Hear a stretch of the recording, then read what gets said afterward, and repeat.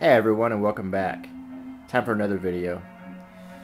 Today what we're looking at is a January 1934 issue of Family Circle magazine. And I think this is pretty interesting. I think you're all probably familiar with Family Circle. So now you actually get a chance to look at a copy of it from a long time ago. In fact, this was only its second year of being a magazine. I just want to give you a little bit of background about Family Circle. It began in 1932. And notice that it's kind of thin and flimsy compared to how it is now. That's because it was distributed in grocery stores like Piggly Wiggly and Safeway. It wasn't on a newsstand like a lot of other magazines were. In 1971, it was acquired by the New York Times and bought for their women's editions. And it became one of the so-called Seven Sisters of magazines, which also includes Ladies' Home Journal, McCall's, Good Housekeeping, Better Homes and Gardens, Women's Day, and Red Book. So anyway, this is Family Circle in its infant stages. So I think we're gonna have a lot of fun with this. Anyway, let's go ahead and look at the cover. We got Walter Winchell, Kathleen and Charles Norris, and of course my favorite actress of all time, Clara Bow. And the picture of Clara here makes me a little bit sad because 1934 was really kind of the beginning of the end for her career. And although she was still quite beautiful in this picture, you could see that her looks were kind of fading a little bit from her heyday. And I think that a lot of that had to do with a lot of the unfair criticism she was getting and a lot of the rumors that were flying around about her. And also when talkies came out, how her voice didn't translate so well from the silent screen. I also want you to notice something else right here. This logo that says NRA.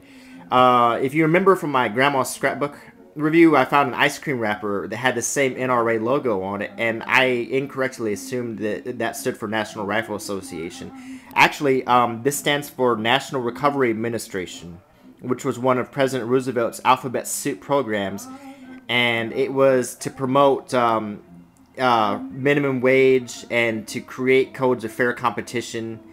And in fact, if businesses and items didn't stamp the NRA logo on them, a lot of times they were boycotted. So it was good business to have this logo.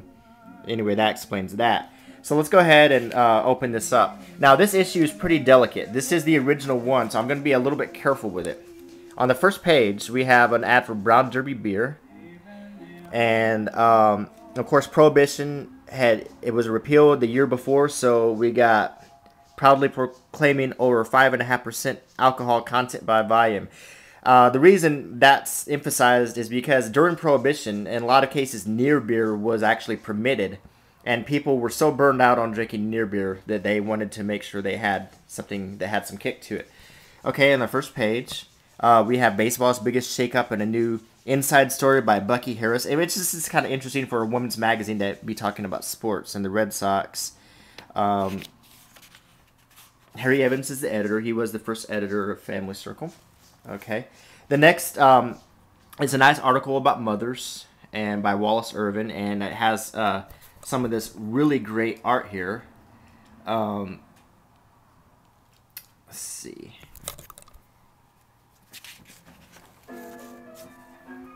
Here we have dressing up the kitchen.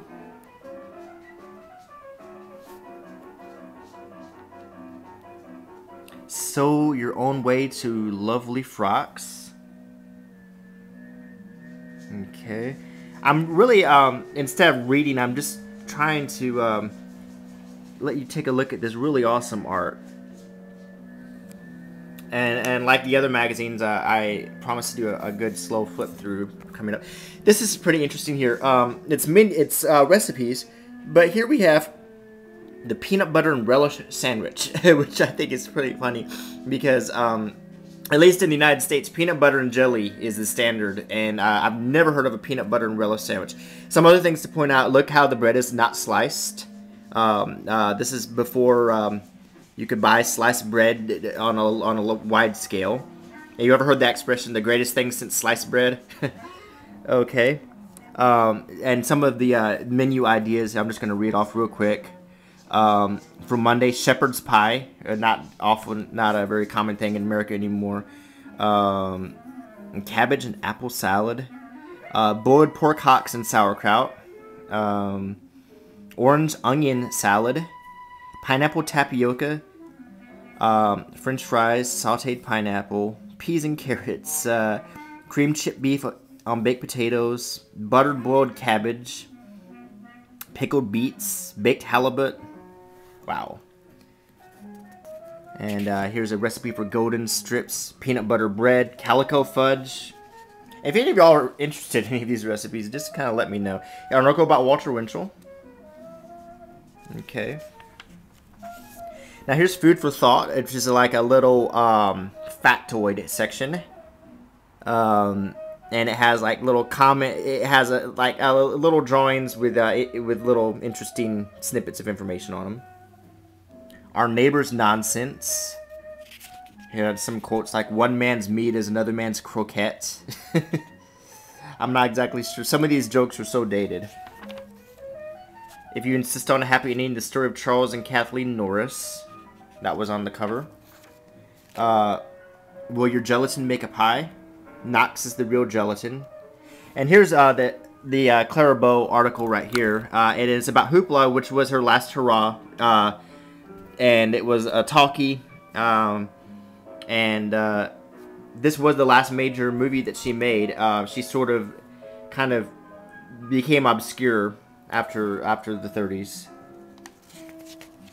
But anyway, I have a whole Clara Bow video coming up, which I hope you'll enjoy and watch, where I want to dispel a lot of the bad rumors that were said about her, and I just want to maybe make people kind of appreciate her work. Maximum Milk. Okay, the Junior. This is the kids section of the Family Circle, and remember, this was distributed at grocery stores, so they were probably targeting the whole family. Hence the Family Circle. But it wasn't clearly a women's magazine like it is now. And you have puzzles and games, which I think is really cool. A secret code section. You know, find the differences in the pictures. Here's advice to school teachers. More of that baseball article. Airway Coffee. Alright.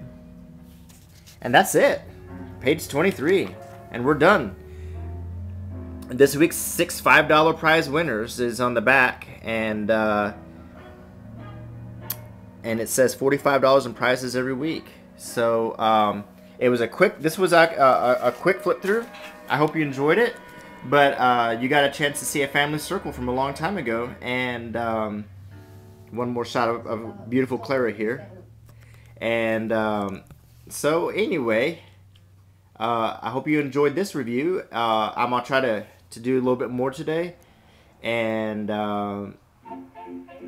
until next time, goodbye.